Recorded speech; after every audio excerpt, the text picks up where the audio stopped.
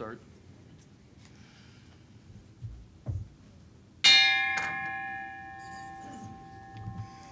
Welcome to the Cleveland City Club, the citadel of free speech. My name is Sheldon Braverman, and I am president of the club. I am sure that many of you who have had the occasion to watch the numerous television shows where politics is the name of the game. Examples are The Capitol Gang, Crossfire, Washington Week in Review, the McNeil-Lehrer NewsHour, Nightline, and Firing Line. While some of these programs are more serious than others, they all have one common denominator. Our speaker today, Juan Williams, a journalist and political analyst for the Washington Post, has appeared on all of these programs. Furthermore, Mr. Williams has written numerous articles in some of our most widely read journals. Examples are the New Republic, the Atlantic Monthly, Ebony, the London Sunday Times, and the Washington Post magazine. Juan is also the author of the nonfiction bestseller, Eyes on the Prize, America's Civil Rights Years, 1954 to 1965. This is a companion volume to the critically praised PBS series. In Mr. Williams' 18-year career with the Washington Post, he has served as an editorial writer, columnist, and White House reporter. In addition to all these activities, our speaker is also writing another book, a biography of the late Supreme Court Justice and much admired Thurgood Marshall. When Mr. Williams focuses his attention on issues of the day, people listen. He is a serious voice in the not always serious world of political pundits. I am confident that the City Club audience will find his comments and analysis worthy of our attention, even if we don't always agree. Harry Truman once said, "No government is perfect. One of the chief virtues of a democracy, however, is that its defects are always visible and under democratic processes can be pointed out and corrected." To comment on our government's imperfections and how they can be corrected, I am pleased to introduce one of America's leading political writers and thinkers, Juan Williams.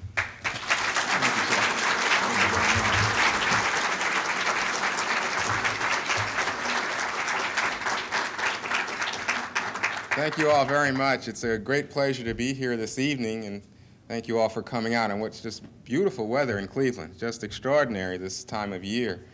You know, we get pretty cold sometimes in Washington. I remember last winter we had a stirring cold spell for about 2 weeks. I'll tell you how cold it was. It was so cold some of the politicians were walking around with their hands in their own pockets. But luckily I understand we don't have any cold weather coming until this weekend, so. You know, Sheldon said to me that I should only speak for 25 minutes, and I thought, great. But you know, keeping it short and going quickly can have its disadvantages. I once heard about a politician who had gone to visit an old people's home, and you know how politicians are. The mayor's sitting here smiling already, waiting for this one.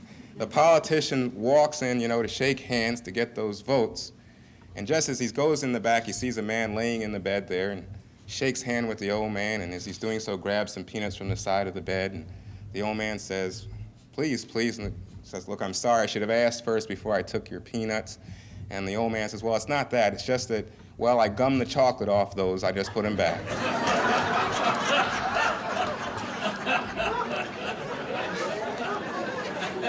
Now, you know, that's why although I'm going to go quickly, I won't go too quickly. And luckily for you, journalists are trained to really keep it compact. We once had an intern at the Washington Post, and we asked him to do an obituary about this time of night, 7 o'clock, when the paper goes to bed for that first edition. The obituary came in, and the young man is there trying to prove how good he is. He goes off to his computer, and he taps out a few lines, and I'm waiting to edit it. And here it comes. The red light comes on my computer, and I thought, boy, this guy's good. This guy's quick. The story appears on my screen, and it looks something like this. It said, John Jones or somebody looked up the open shaft to see if the elevator was coming, it was age 45. Now, that's pretty good.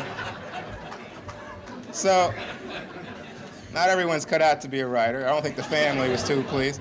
But in that tradition, I will try to be quick and compact. And I wanted to start off by saying that these really are, in terms of American politics, quite extraordinary times that we are going through. It is truly a moment when you can't predict anything. Things are just so up in the air. I mean, you just have to look around and understand how much change this country is going through. It really is shocking on some very elementary levels. I think to myself sometimes when I look and understand of all the third-party movements going on in this country, Perot in '92. This time around we have Perot starting a third party and we have Colin Powell as a third force. That you understand that the American people really are reaching out, that the two-party system is really struggling. I don't think the two-party system can really claim to be in good shape at this point. If you look around, you see that this is a society, politically speaking, that's up for grabs. And that's in keeping, I think, with this season, this time of year, Halloween. Because it seems to me that the reality of America in political 1995 and as we approach the presidential elections of '96 is we are going through a house of horrors. It seems to me that we don't know which way to look. We don't know which way is up, which way is down, and which way is out. I have a friend who makes horror movies. I don't know why I admit it to associating with low-rent people, but it's true. He makes horror movies, and he lives in Los Angeles, and he once called me up. He was having some trouble with a script, and he was just saying, you know, how would you handle this? And I just thought, well, this is fun. Why not? Let's play along. And got stuck with him, and finally said, well, you know, what are the elements of a good horror movie? And he said, well, any good horror movie has three key things. Number one, you have a sense of unpredictability about them. You know, you're walking along the street and it's daytime and suddenly it's nighttime. Or you're walking and you think that you're looking up at the sky and suddenly the sky becomes a pit of hell or something and you're looking down. He says, unpredictable. Number two thing he said, you've got to have authority figures go out of control. It's like your parents, instead of being nurturing, are destructive. Or you're walking along the street and you run to get some help and the people you run to get help from turn into boogie monsters, that kind of thing. It just is that the people who should be authority figures, the police, your parents, your teachers, become hostile. And he said the third thing to make a good, really good horror movie is you want people in isolation. And I thought right away, I know that one because I'm the kind of person who went to see Psycho and couldn't take a bath, you know, for days afterwards. But I'm also the kind of person that if I look up at the screen and I see somebody leaving the campfire to go out in the woods or going down in the basement, I say, why are you doing that? Don't go, right? But he said that's a key thing for making a good horror movie. So I'm listening to him and I'm thinking, you know, wait a second. That's like the key things for political stories in the 1990s. I mean, these are the elements of good political stories, are the same elements of horror movies. Because if you think about it, politics in the 1990s is extremely unpredictable. I mean, who can forget that George Bush was at 90% popularity ratings in the polls, right? Cuomo and the others wouldn't run against him. He was so strong. He was invulnerable. No one thought that there was any chance that he wouldn't have a second term. Well, then here comes this unknown governor of a Midwestern state, a small Midwestern state at that, and suddenly he upsets this terrific colossus of a president and becomes the president, and everyone is going, wow, what a great thing. Here comes this young, charismatic Democrat who's going to recreate Camelot in the spirit of the Kennedy administration. This is terrific, this is wonderful, and his wife is going to be a new model for the American woman. And wouldn't you know it, 2 years later, the Republicans have claimed not only the House, but the Senate. It's incredible. It's unbelievable. It is literally a roller coaster ride through history at this moment. And if you talk for a moment about the idea of authority figures run wild, well, gee whiz, you just have to visit Washington to get the sense of what I'm talking about here. But you know the demagogues and the kind of acerbic, extremist, rhetoric is now kind of par for the course in Washington. The other day, they're having a debate about something so important as Medicaid, and you've got people punching and pointing at each other in the halls of Congress. You've got the Democrats out on the lawn holding hearings in the rain. You've got the Secretary of Labor sitting on like a old wooden chair on the lawn because the Republicans won't let them have hearings in the hearing rooms. And you have to say to yourself, is this a serious political conversation or is this a gag? What's going on here? This is craziness. But of course, it's our reality in political 1995. And if you talk about something like isolation, well, you think about the political landscape today. This is really scary because it is the case that in political 1995, everybody gets divided up. Everybody gets divided up. You're either with the NRA or the AARP. You're either black, you're white, you're young, you're old. You know, it's unbelievable, all the divisions and subdivisions and fragmentations that exist on the political scene today. And everybody is in some little subgroup demanding their share of the pie, insistent on it, in fact, angry about it, and willing to tell you that they're getting screwed by the other guy, and why is it that they can't have a little more? And you understand, I think, why we seem to be coming apart. Why I think the theme of the '96 election is really one of American identity. Who are we as an American people going forward towards that next century? You know, just this summer, it seemed to me we had so many commemorations. If you think back just for a second, it seemed like we were celebrating I think it was the 25th anniversary of Woodstock. You think back, it was 20 years after the pullout from Vietnam. It's now been 30 years since they started the Medicaid system. You think back a little farther and you go back to things like 50 years after the end of World War II and the death of President Roosevelt, 75 years since women's suffrage. Next year will be 100 years since the time of Plessy v. Ferguson and the idea of separate but equal being the law of this land. Really, so many commemorations and celebrations, and if you toss in a little bit, it's 41 years since the Brown decision of '54. We really are at a very important moment in history. It's as if, using Martin Luther King Jr.'s language, we've reached some mountaintop. And it's not quite the same idea because, of course, King was speaking of an ideal, but it's as if we're at a precipice where we can see back over so much history and take inspiration and information out of that history. And we need that inspiration and we need that information because we have such tremendous struggles presented to us today in terms of the changes in American society.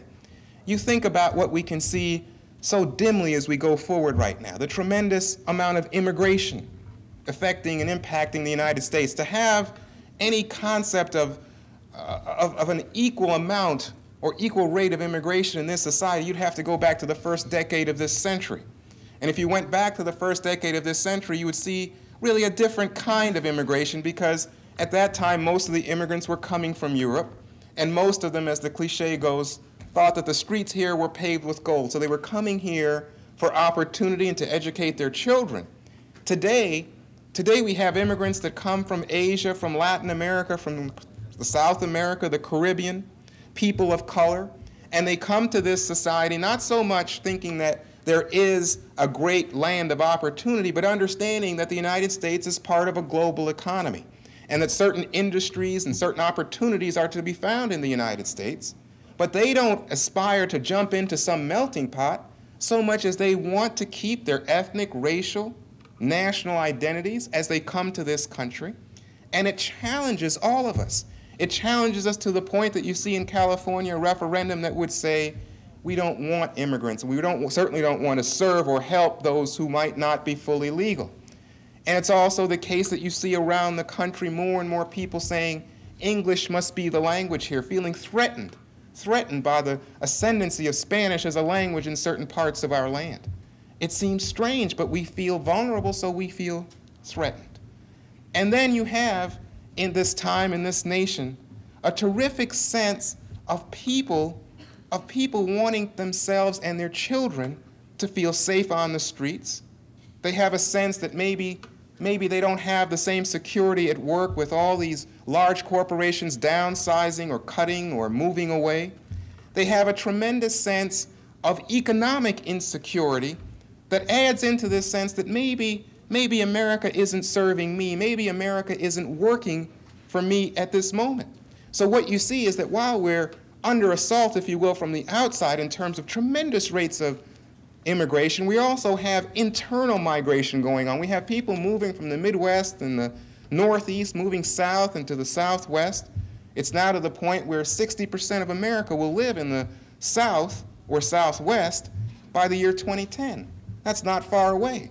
And what a great shift that is. I see it in Washington in terms of the congressional delegations that used to be dominated by people from the Midwest and Northeast. Those used to be the powerhouse caucuses. Well, now that's no longer the case. The South is going all Republican. But it's not just that. It's that really the population center of the country is moving to that South and to the Southwest. That's incredible. An incredible, incredible change. So we have tremendous immigration, internal migration, economic anxiety, all of this going on at a time when we have an amazingly high rate of live births in the United States.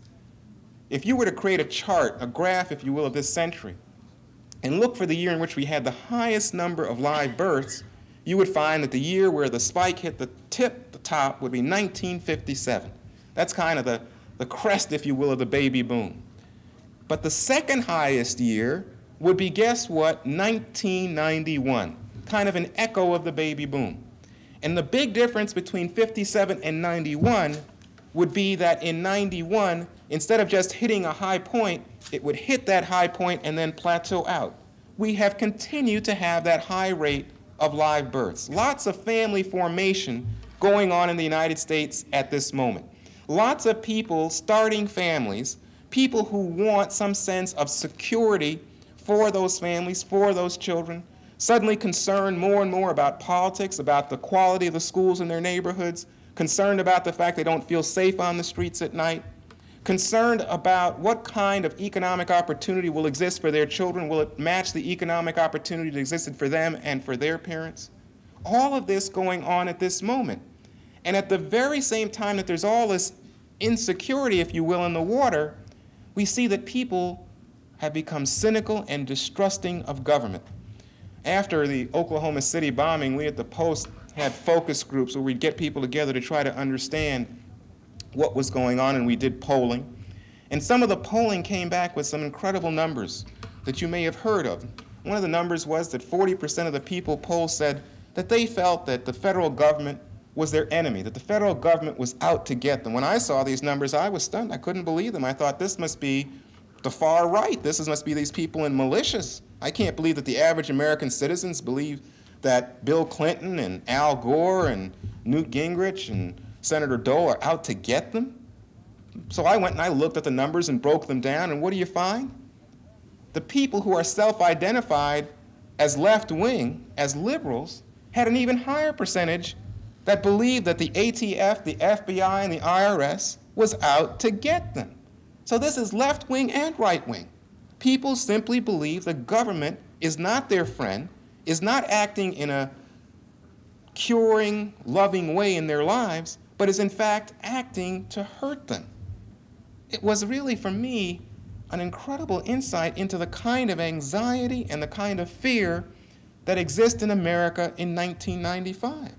That the American people are looking around, discomforted and unhappy, scared and anxious, if you will, over their personal prospects, and looking with great anxiety for someone to come in and offer some leadership, some sense of identity, to lead them out of this house of horrors. And that's why I think you see the success of someone like Perot or someone like Colin Powell, someone who is identified as a trusting figure, someone who is seen as a person of character as opposed to someone of purely political experience. One of the things that I notice as I go around the country and as I talk to people and as I look in on focus groups, political focus groups, is that the one word that keeps being repeated by Americans today is community. They say they don't feel they have a sense of community any longer. And when they say that, of course, they all have different definitions. If you're talking to To a young black person, sometimes it means that they don't feel that anyone really takes an interest in them and is looking out for their future. Or if you're talking to their parents, they say, you know, once upon a time, if this kid went out and acted up on the street, Miss Mary across the way would smack him on his butt and they'd take care of that boy. But now that doesn't exist in the neighborhood anymore. Or if you're talking to a white man, a middle-class white man, he says, you know, I don't believe the company's going to keep me on for all time. I'm a middle manager. They're going to make cutbacks. I might have to move on. I don't know what I would do next.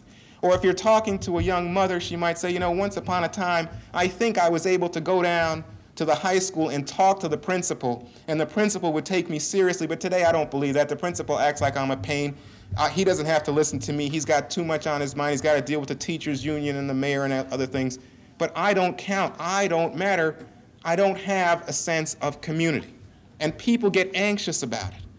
So when you put it all together, what you see is that Americans are reaching out to someone or something that they believe can give them back their sense of identity as Americans, give them back their sense of community at home, someone who can say you don't have to be anxious about your economic fortunes and your future, someone who can say the racial divides in the country are not going to persist but are going to heal.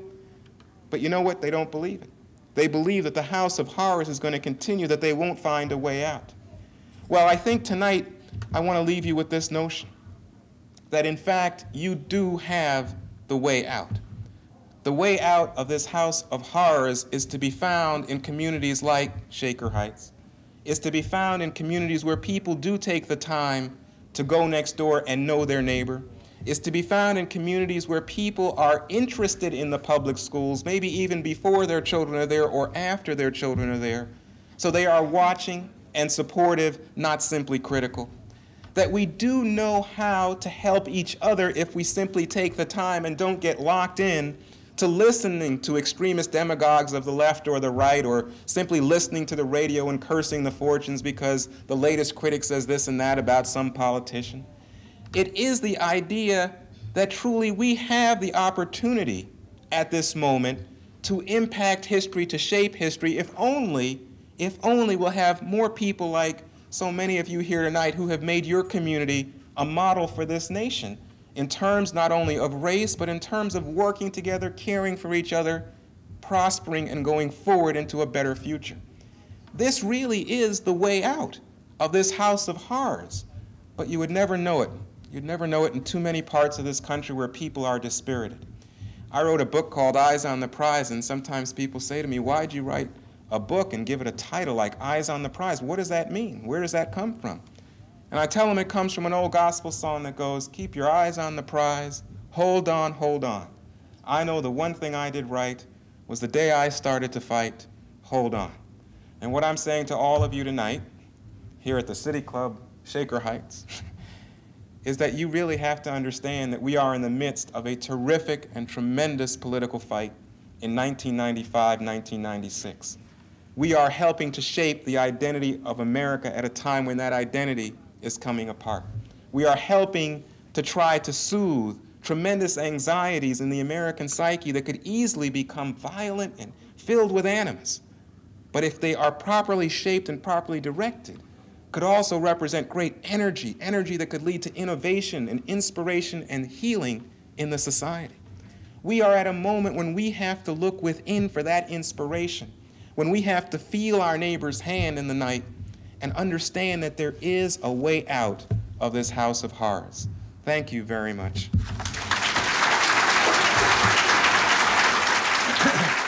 Today at the City Club Forum in Shaker Heights, we are listening to Mr. Juan Williams of the Washington Post.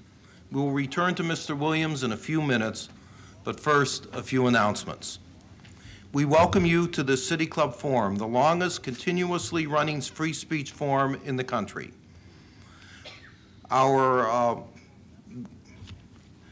welcome is for both members and guests in this room, and those listening to radio station WCLV or one of the more than 170 stations throughout the country, including KVLU in Beaumont, Texas. We invite you to consider joining the City Club. Mr. Williams talked about a sense of community. If you believe in a sense of community, join the City Club. We are the community. There are membership applications in the front hall, If you would like to suggest programs or order a tape of today's forum, please call us at 216-621-0082. At our regular forum tomorrow, we will present Commissioner Mary Boyle reporting on the recovery of Cuyahoga County from the collapse of the Safe Investment Fund and the recommendations of the National Association of Counties to limit future losses in the investment of public monies. Next Thursday, October 26th, the City Club will present a special forum with Mr. Ross Perot. This program will start at 7 p.m. and will be at the Mentor High School Fine Arts Center on Center Road in Mentor. The cost will be $10 for City Club members, $15 for guests. Please make your reservations by calling the City Club at 621-0082. Now for our traditional City Club questions and answers. We would like Mr. Williams to return to the podium. We welcome questions from everyone, including guests. Please come to the microphones, one on my left and one on my right. First question, please.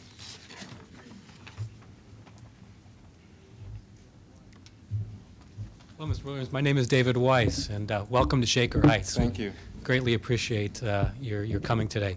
My question, you obviously talked about community, and I guess my question, if you would just comment on the theory that part of the problem and the breakdown of the community is the change in the economic structure of the country, and that people just simply don't have time to make and reach out to their neighbors because they're too concerned about their economic future. Well, the question had to do with the sense that people have of economic anxiety and the fact that that may impede their efforts to reach out to other people, reach out to neighbors, and create a sense of community in this country. I think that without a doubt is right, that if you look at most people and ask them about their busy lives, especially women in America today, they'll tell you that they are busier than ever, and that women who had really once undergirded in some ways that sense of community because of all the functions that they would perform as volunteers and moms, just part of the PTA, Boy Scouts, Girl Scouts, and on and on. I think a lot of that has been drained away by the fact that people now are working 2 jobs in many cases, that people are occupied with busy lives that really, in some sense, leave them little leeway to get involved, to lend a hand, to get to know each other in terms of community. So it leads to this sense that people have that they don't know their neighbors, that they don't know the people at the school, they don't know much about their local church or synagogue, and leaves them feeling empty, that they don't feel connected, they don't have a sense of reaching out. They know a lot about cyberspace and the computer, and they have a sense about TV and sitting in front of the TV or turning on the radio as they're driving and listening to someone spout off, but they don't have a sense of being able to talk to the mayor or being able to talk to their congressman or senator or feeling that they make a difference.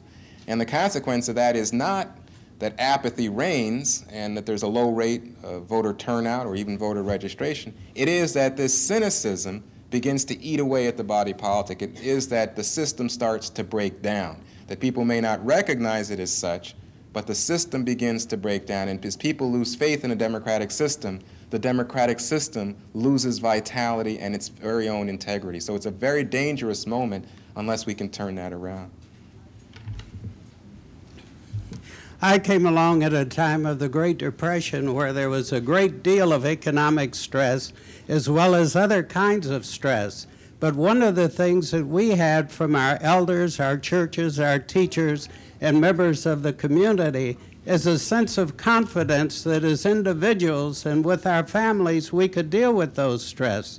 I joined the War on Poverty and was instrumental in getting a lot of resources for people who became more and more dependent upon some other force, whether it's business or whether it's government. You know, the coal mines closed, and you had people that were waiting for 50 years waiting for the coal mines to reopen.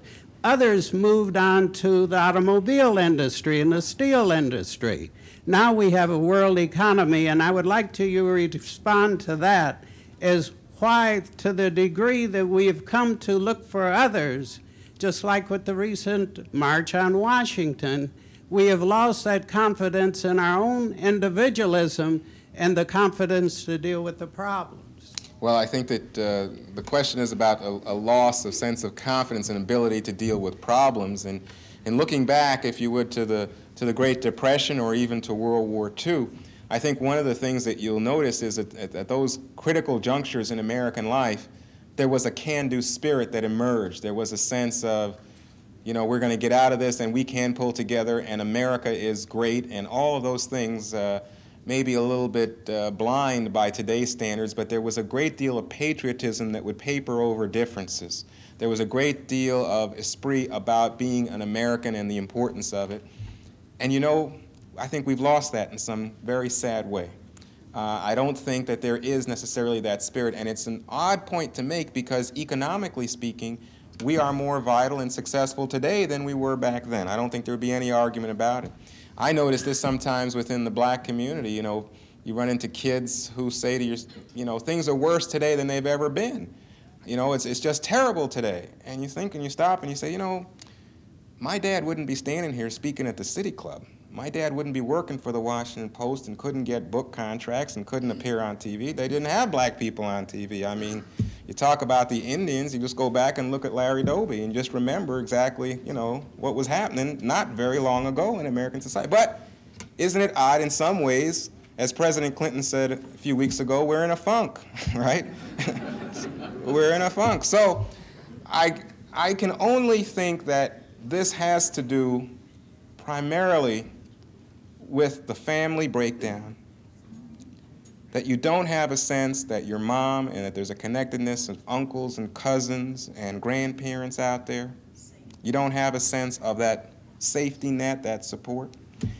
And you don't necessarily have the high regard for leadership. Leadership is more exposed in a way. People are better known in terms of who they are. We no longer could have President Roosevelt sit in that wheelchair and not have everybody talking about it and not have anyone take a picture of it. We certainly couldn't have that with the National Enquirer around. So we have really become, in some sense, disdainful of our own leadership at a time when our families and our institutions, everything from the church to the schools, are going through their own tumult. That is what I think makes for this great sense of insecurity, and most dangerous of all, makes for the finger pointing at each other, the arguments over affirmative action, over immigration, the angry talk about feminists, and all of that, it seems to me, is the outgrowth of people who are scared and who are unhappy and don't have an optimistic view of their future. You mentioned this march on Washington this week. I got to tell you that I've had a lot of people get very angry with me because I've said to them, I don't see how you could follow a bigot up there. I just don't see it.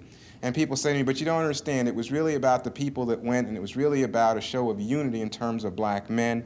And I say, I think that all that's true and all that's laudable, but I can't get behind someone who is not only anti-Semitic, but also very much a homophobe in terms of wanting to treat homosexuals in the worst way and treat women in an absolutely condescending manner, and someone who talks about going on spaceships and all. I said, I don't understand it.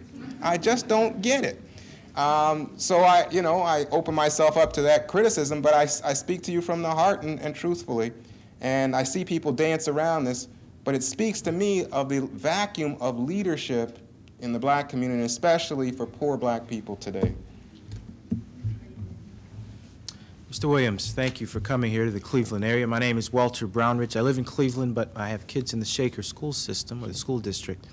And I also want you to say hello to your rector, Paul Abernathy, an old friend of mine. Certainly, thank you. I'd like to ask a political science question from an article I saw in the New York Times Sunday magazine. I don't know if you saw it, I forget the gentleman's name, but he wrote about the political transition is really becoming, we are going through one of those real realignments politically. You're seeing the actual disintegration of the Democratic Party as a national force. No other reason to explain Bill Bradley and Sam Nunn and others quitting.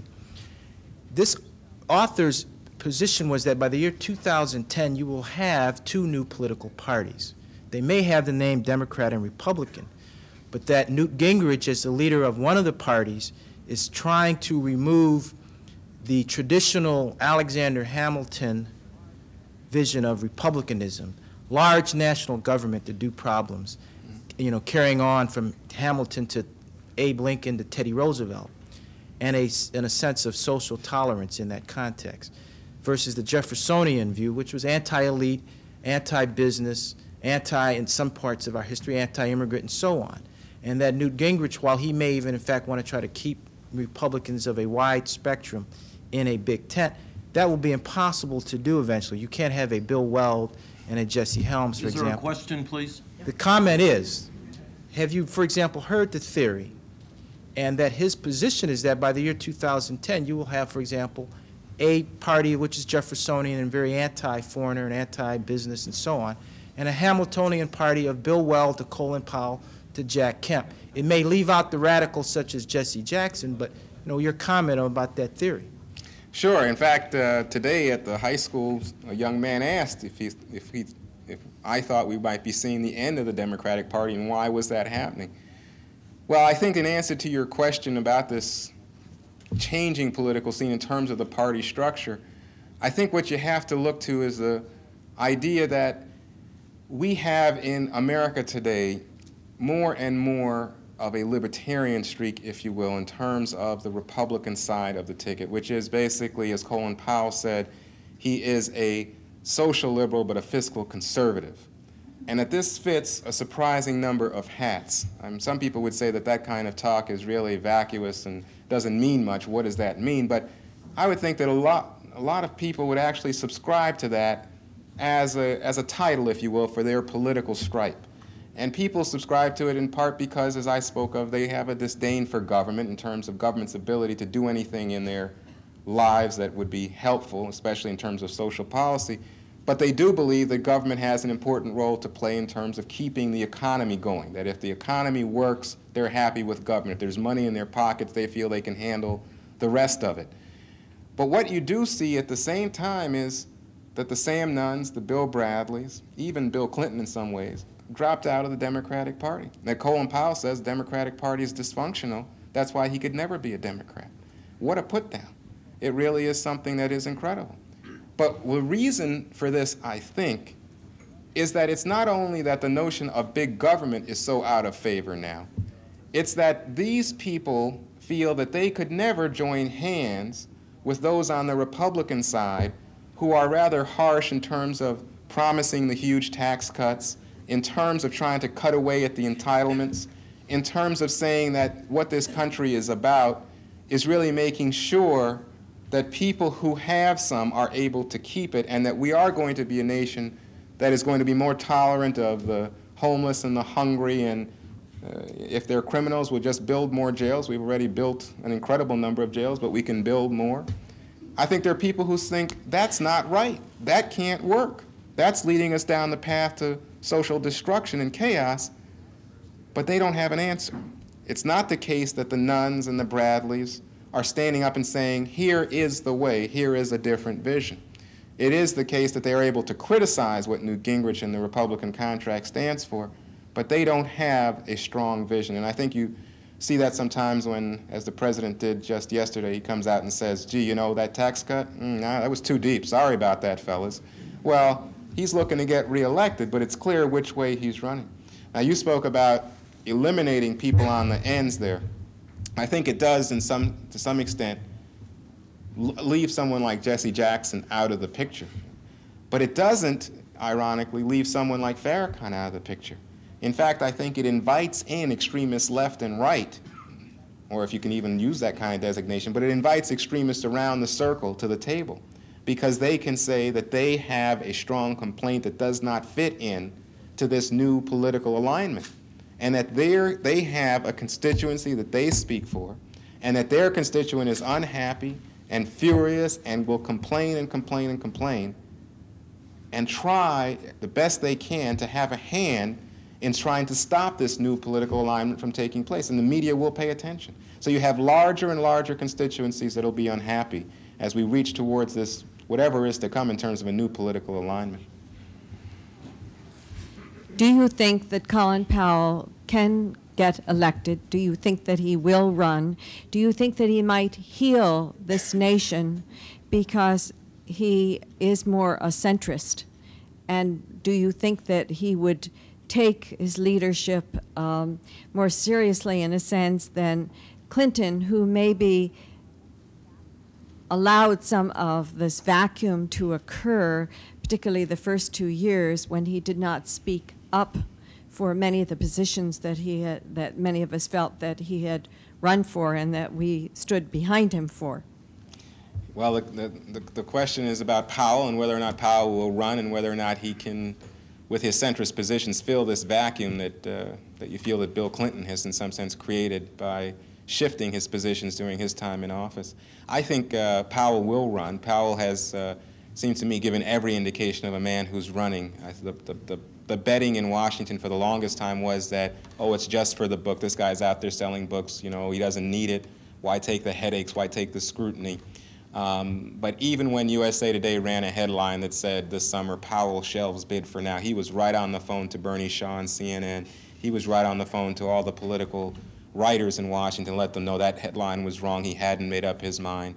And recently, in response to Newt Gingrich's thoughts about maybe running because Powell wasn't sufficiently supportive of the Republican Revolution, he's made it very clear that he likes the Christian Coalition, that he likes all the items on the contract, that he can go along with them quite happily. So he is positioning himself quite well to be a Republican candidate for the presidency of the United States. Now, will he be a healing force? I think it's a very interesting question because, you know what, white voters are very comfortable with Colin Powell. They think of him as patriotic, intelligent, hardworking, all of those things that you want in a political figure.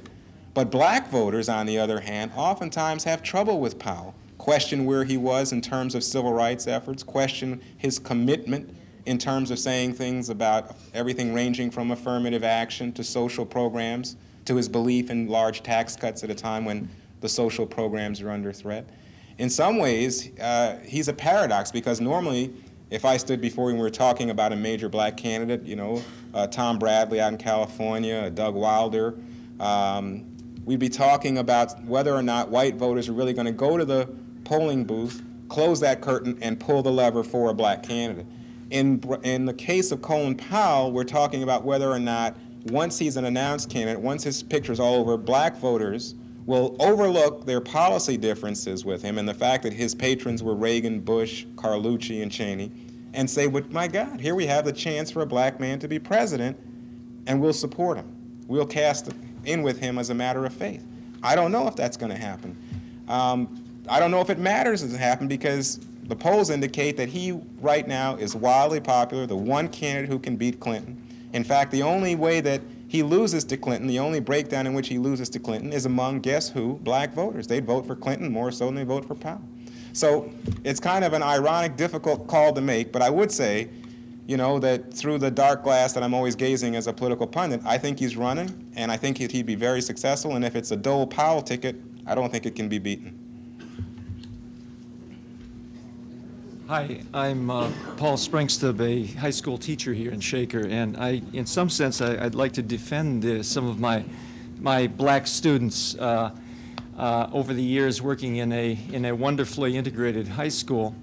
I've learned a lot, and in fact, several of my students went to the March on Washington, and to my surprise, they came back with uniformly positive experiences there, and I think, frankly, that Louis Farrakhan had no idea what he had stimulated, and that there was a very deeply moving emotional experience, extraordinarily peaceful, loving experience that deserves the recognition of all Americans, and that is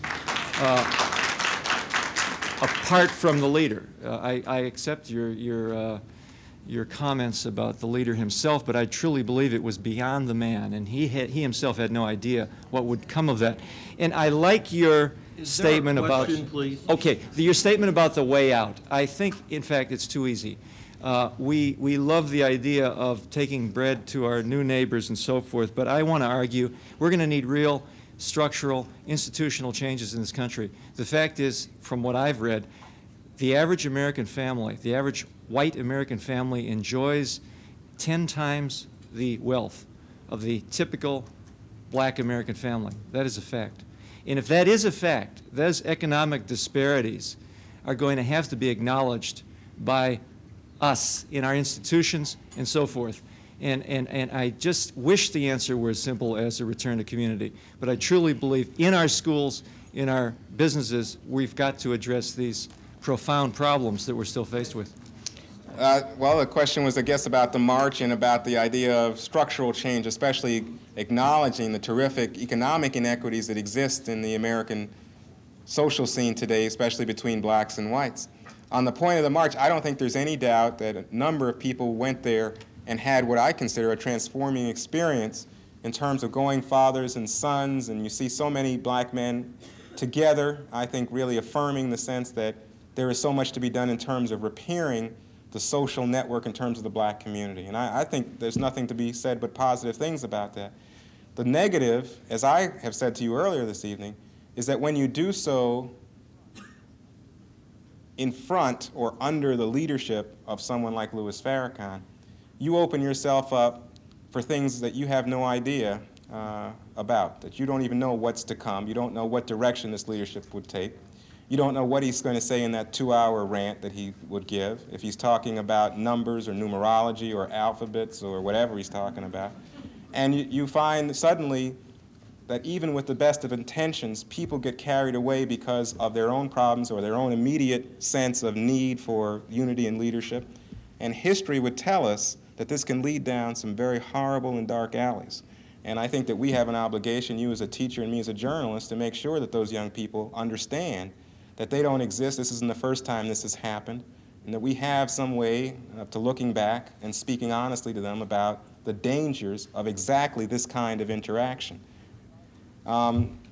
With regard to the issue of economic differences and inequalities, I don't think there's any doubt that those inequalities exist in America in such a way as to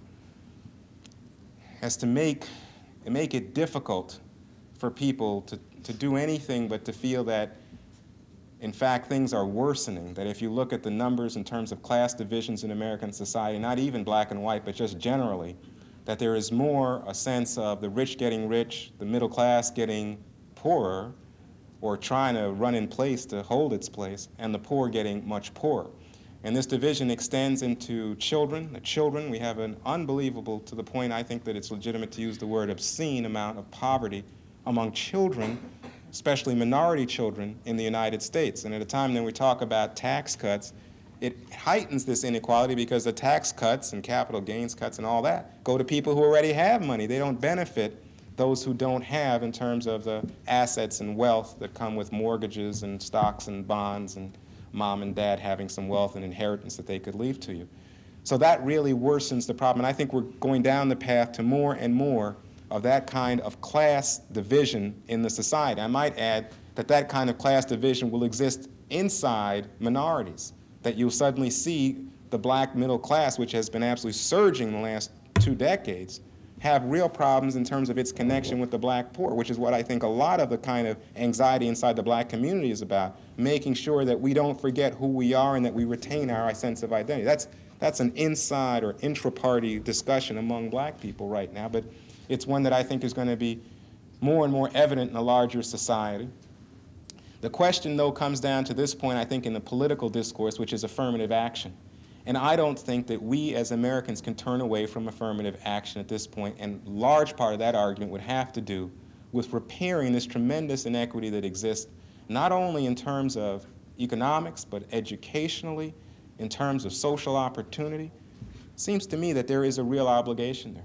But it's too often the case, you talk to young people say, yeah, I didn't own slaves, young white people, I didn't own slaves, I want to get into this school, or I want a scholarship too, my dad worked hard, my dad came from some country and busted his ass, why do I have to give something away, But the fact is that we all do have an obligation to history. The fact is that this country is riven by its history, and that to turn your eyes away from it is to be foolish and to invite great social instability. I think you heard earlier that Ross Perot is going to be here at another Forum Foundation meeting next week. I just wonder if you have any comments about him and what he's trying to do. Well, I won't make any jokes, but I find Perot really an amazing figure on the political scene. Perot really is the X factor, if you will. He is the person who has transformed much of American politics now for the last 2 election cycles. Clearly, Ross Perot has the ability to affect elections. His ability to get 19% of the vote in '92 was really unbelievable. I still stand in awe of it. And what's even more amazing is that Ross Perot makes Colin Powell possible. I think he was the precursor to Perot. Powell, if you will, is son of Perot in so many ways. That if Perot was the guy who comes on the scene, you know, known for that book, you know, On the Wings of Eagles, and known as a man who starts EDS and makes millions, here comes Colin Powell with his own book as a man who's risen up through the military and led us through the Gulf War, and he has proven himself in this way outside of the ordinary political sphere. And now Perot is forming this third party. It seems to me that he's almost inviting Colin Powell to jump on this vehicle and join with the people in United We Stand and go forward and create history, that this would be the vehicle. I think that's what Perot sees as well as I do.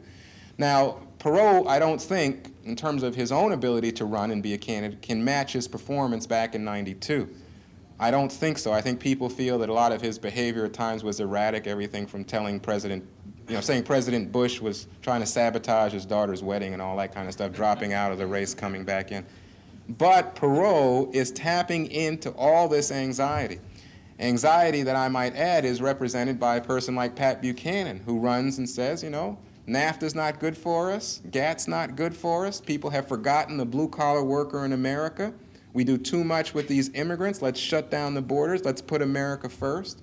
A lot of that kind of anxiety that feeds in to Buchanan is also something that could help to support a third party, which is why Buchanan says that he may run as an independent. So you may see several independents in this new 1996 presidential landscape. Mr. Williams, I so enjoy your columns. Thank you very much for them. And I'm going to bring up another red herring. I would like your exploration of the O.J. Simpson trial and what it's done to our society. I believe it's created more of a division between the races. When I'm in white circles, I hear remarks about black people have a totally different attitude about justice. Those black jurors, let them go. They don't have the same demands that we have about what is right. In black circles, when I'm circulating in that, I hear comments about whites have no understanding what the police system has been like to us. And in my own experience, when I first went to work in the field of integration, as a white middle-class person, I looked upon police as servants. And I found that my black friends looked upon them as the enemy. So would you explore that?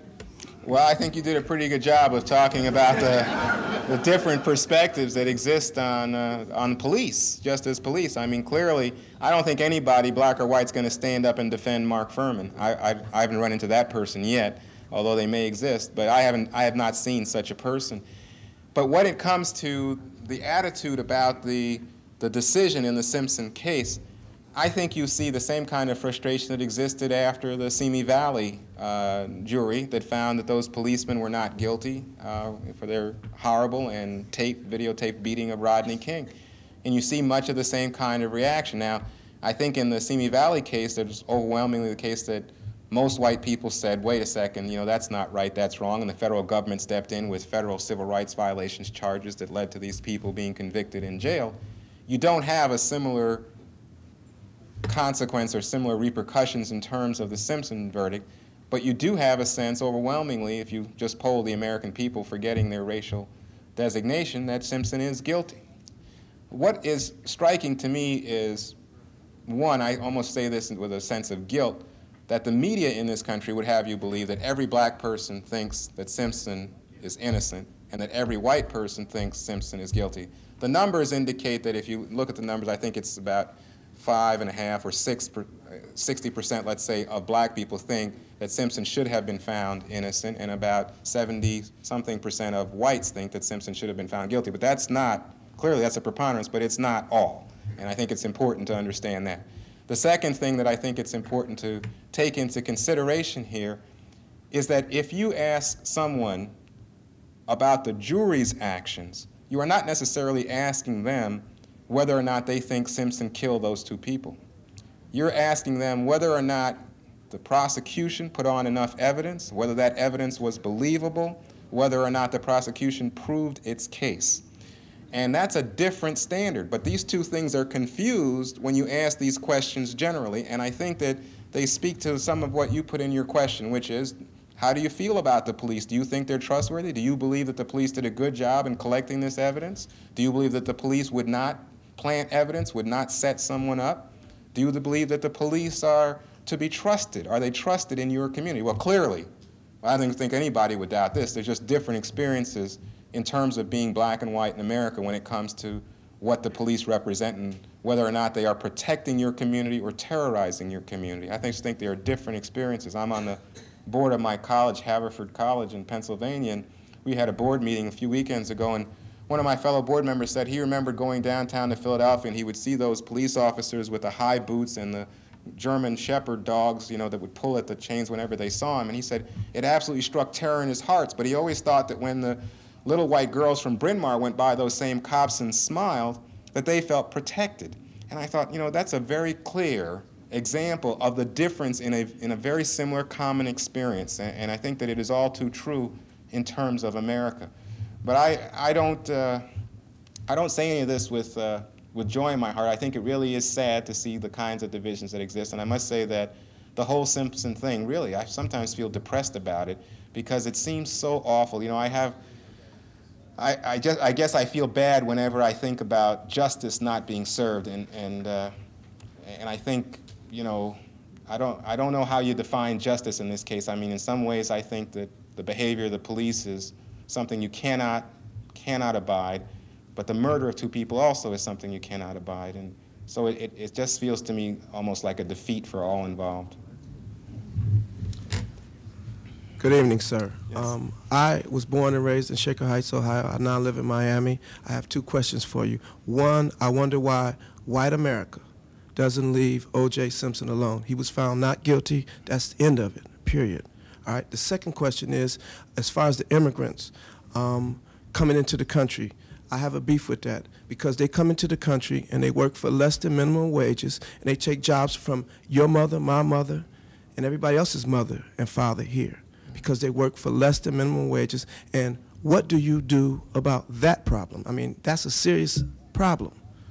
Well, I think that lots of people would agree with you, especially emotionally in terms of the response that you see to immigrants coming from so many communities around the country. You know what's difficult, though, is that, in fact, when the social scientists do studies on the impact that immigrants have on the economy, especially on local economies, and especially on black workers at the bottom of that economic scale, what they find is that rates of income actually are increased. And what they find is that there are more and more people spending money, there are more and more people creating businesses, and that unemployment goes down. Now, I know that might seem counterintuitive to you, but I just point that out to you as what the numbers show. But I know that it feels wrong-headed. And I know that so many people feel that there are people who come into this country, and they come in and they don't have the same sense of the history and the hurdles that have been put in place for people of color in specific, and yet they come into this country with an attitude that they can do it, they can get it, they go forward. I mean, I think it came out in large writ in that California business about affirmative action, where you see that the Japanese and the Asians, for the most part, were opposed to this kind of affirmative action promise, did not stand with the blacks and the Hispanics in California when the Board of Regents was voting. Struck me as very interesting. But it is that the immigrants have a different experience of America. And I might add that in this most recent wave of immigration, you'd be surprised at how many of the immigrants are actually college educated. It's over 20%. And you'd be surprised at how many have PhDs, something like 5 to 7%. So these people are coming and competing at the highest levels in some ways of the society. And it's very different, and I think it's very threatening to many people. As to your first question, I'm out. Thank you very much.